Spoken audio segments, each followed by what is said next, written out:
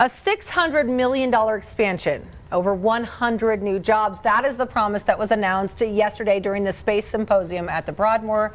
You were there for it. You could break it down for us and tell us what this means for Colorado Springs. Yeah, Bree, good morning. So for those who caught my report yesterday, we are considered the second biggest space economy in the U.S. here in Colorado, and this jobs announcement further ties into that. It's a company called Spectrum AMT, Advanced Manufacturing Technologies, and the company's expertise is for 3D products, not only in the aerospace realm, but also medical, industrial, and commercial sectors. Now, Spectrum tells me they've been manufacturing products for the DoD and NASA the past 27 years. So during the Space Symposium, the announcement was made that they're greatly investing and expanding here in Colorado Springs. Now, here's more from Governor Jared Polis and Mayor Yemi Mobilati, who are both there.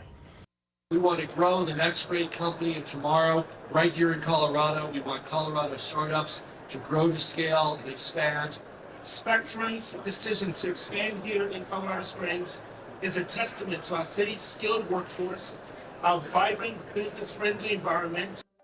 Now, the company tells me they chose Colorado Springs over places like Tulsa, Oklahoma, and California because of our skilled workforce and business environment. But there are also tax incentives involved, with Spectrum AMT set to receive up to $1.3 million in a job growth tax credit over an 8-year period. But Bree, those are performance-based, so they do have to hit that benchmark of creating those 100 new jobs to receive that money. Yeah, it'll be interesting to see how much growth comes out of this. I always like the stories that come from the Space Symposium because usually it's good news for our economy here. And I mean, they're frankly cool companies, the work they do. Very it's interesting.